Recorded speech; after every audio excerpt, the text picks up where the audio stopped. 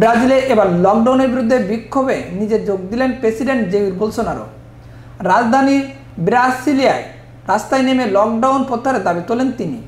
শুরু থেকে করোনা সতর্ক নিয়ে আপত্তি ব্রাজিলের ট্যান খ্যাত বোলসোনারোর। তিনি নিজে জনসম্মুখে মাস্ক ব্যবহার করছেন না। ব্রাজিলে এখন পর্যন্ত প্রায় 40,000 মানুষ আক্রান্ত হয়েছেন করোনায়, মারা গেছেন 2,500 মানুষ।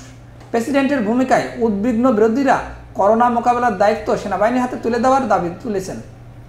করোনা সতর্কতার কড়াকড়ি নিয়ে বেশ কিছুদিন ধরেই প্রাদেশিক গভর্নরের সাথে বিবাদ চলছে প্রেসিডেন্টের। তার অভিযোগ, লকডাউন নিয়ে বাড়াবাড়ি করছে প্রদেশগুলো। লকডাউনের বিরুদ্ধে বিক্ষোভকারীদের দেশপ্রেমিক ও আখ্যা দেন তিনি। প্রেসিডেন্ট জেইর বোলসোনারো বলেন, আমি ব্রাজিল বিশ্বাস করি, কারোর সাথে দর কষাকষির প্রয়োজন নেই আমাদের। ব্রাজিলের জন্য এখন কাজ দরকার আমাদের। এখানে সবাই দেশপ্রেমিক, নতুন ব্রাজিল গড়তে এগিয়ে যাচ্ছি আমরা।